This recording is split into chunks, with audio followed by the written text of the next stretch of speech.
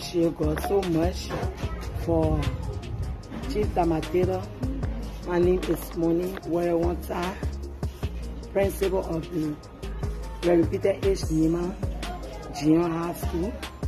This is an opportunity for me to receive assistance from Dream in Color Foundation, Matera, who have come to our aid. When I first took over from the school, I really cried to God to get this assistance that He rendering to us. I came and had nothing. All of the chairs, everything was broken. And even the students, to get them, it was not easy. But by the grace of God, the few students were able to get no seat for them to sit. And I began to ask God, how will manage to get the chairs in? I just put it in prayer and I just left it. So unexpecting it, I was not in office that day. And we have a visitor here, but we're calling you, we're unable to get you. We came and we did video of the building and the chairs and other things. So he said he was going to come back. And by the help of God, he never just said it. He said, I'm going to come back. Other people can say, I'm going to come back. You will never lay out on them. But he said, I'm going to come back. I'm going to come back. It never took a week. Right now, as I'm speaking now, the floor is down. As you can see, the place is painted and the chairs are in process. So we are so much grateful to God for this group, and more especially Chief Tamba and to Sis Abigail, who have connected us with this great man. I want to be so grateful to the organization, and I pray that God will touch your heart to do more, because there are more that we need to give a quality education to our children. Liberia, we lack of quality education facility in our country. Our country is down. So if you hear me, if you get the passion to help other people to come out to bring children up, to give them knowledge, God will bless you. I want this place to be a high school with laboratory. I want all the things we lack of. If you just get a child, or even you want to give a lesson, you have to go education ministry, go look for compare leaflet before you come to give the children know. So every period you have to do that. Every period you have to do that. But when we get a book, with the books that we get, we'll be able, even the children, they will be able to make their own research. When you send them to make a research, they will be able to make their research. That's why we need a lab to reach to a mission level. It's my dream. And once again, my name is Moni Wayawanta. Edis Wanimle. As the principal said, we've been trying for a long time to get students together. People are willing to come, but there are some people, as we try to bring them, they want to go back.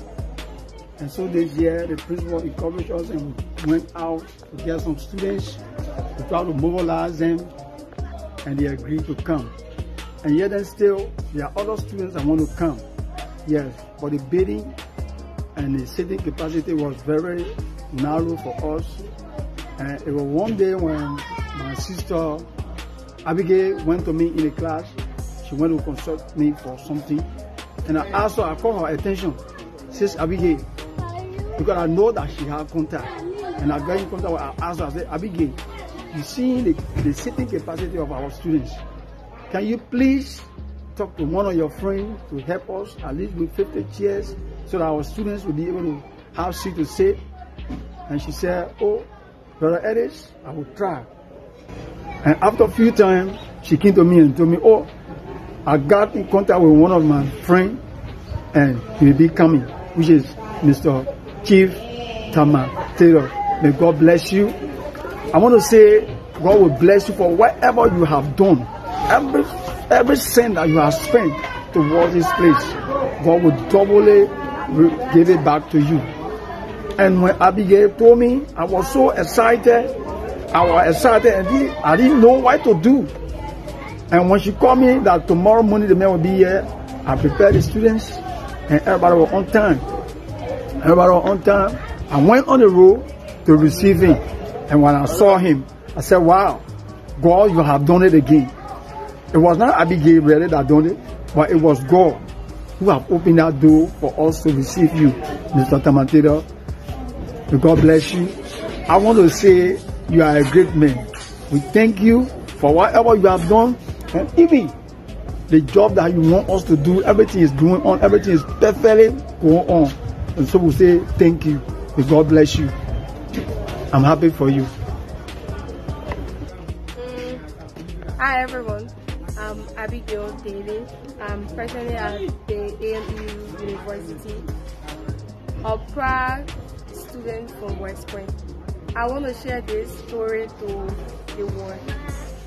When I was in West Point, I was attending at an elementary level. I was attending the repeated age remark, where Chief Tamatero is presently helping right now. The school has been suffering for a lot of things since my elementary year, and now I'm in the university. I realized that the school does not have a bathroom.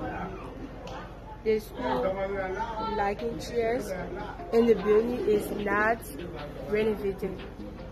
Which of course, it got me sad. Every day passing by the school is something that I plan on doing.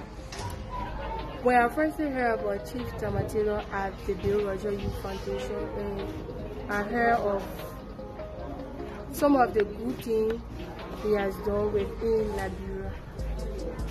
I planned on meeting him over 3 years, but I couldn't get through